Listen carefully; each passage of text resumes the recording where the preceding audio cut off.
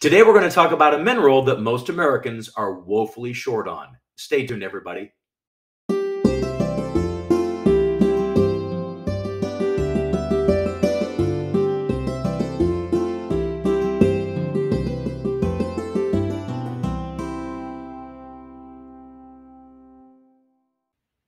Hey, everyone, and welcome to the Buckleberry Natural Health Moment. I'm your host, Jim Miller, founder and CEO of Buckleberry Premium Natural Supplements and certified master herbalist. Give me a couple minutes of your day, and I'll give you key insights, tips, and tricks to help you on your journey down the natural path to well-being. And before we get started, make sure and hit the like and subscribe button so you always know when I put out new content.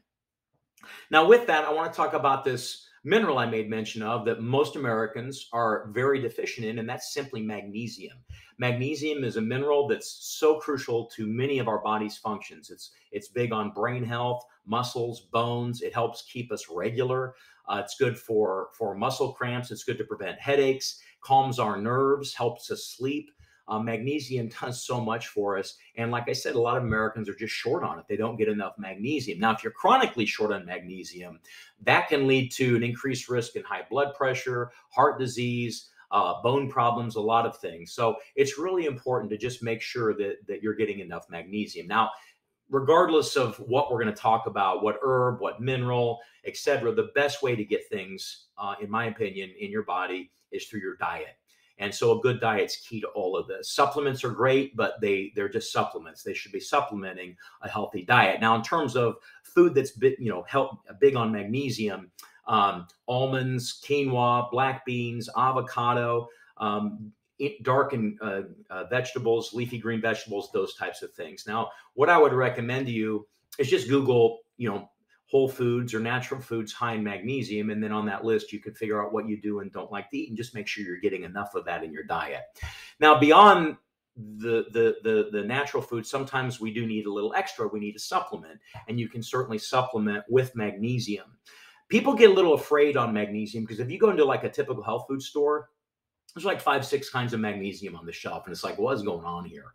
The three I'm going to talk about and the three I'm going to highly recommend are the three most absorbable forms of magnesium. And that's magnesium glycinate, magnesium malate, and magnesium L-threonate. Like I said, there's oxide and stearate, and there's all these kinds of magnesium, but you really want to look at glycinate, malate, and L-threonate.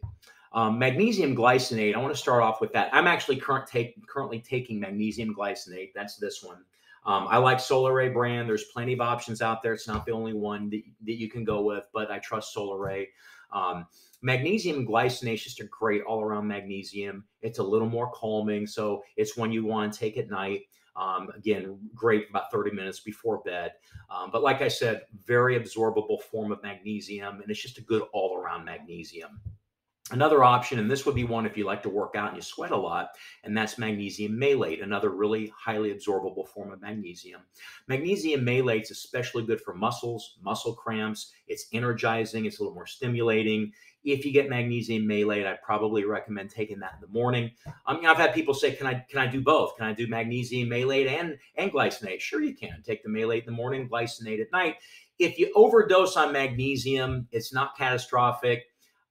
You're just going to be sitting on the toilet. It's going to loosen your stools. I guess it could be catastrophic, but if that happens, you just back off your dose. That's all. So magnesium malate's really stimulating, really good for those who like to work out. And then the third form I'm going to highlight is magnesium L-threonate. Now, this magnesium, if you go into a health food store, most of the time you'll see the magnesiums in all their forms in the mineral section. Magnesium L-threonate is usually in the brain section, and that's because magnesium L-threonate, even though it does all the other stuff, all the magnesiums do, good for your bones, good for your muscles, keeps you regular.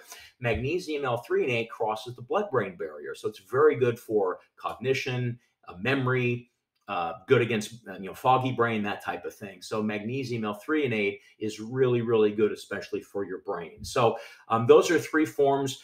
They are the most absorbable. They're also the three most expensive, but they're really worth it. So, if you need that extra help, that extra supplementing, I'd recommend looking at either glycinate, malate, or L-threonate. And again, make sure you're getting most of your magnesium from your diet.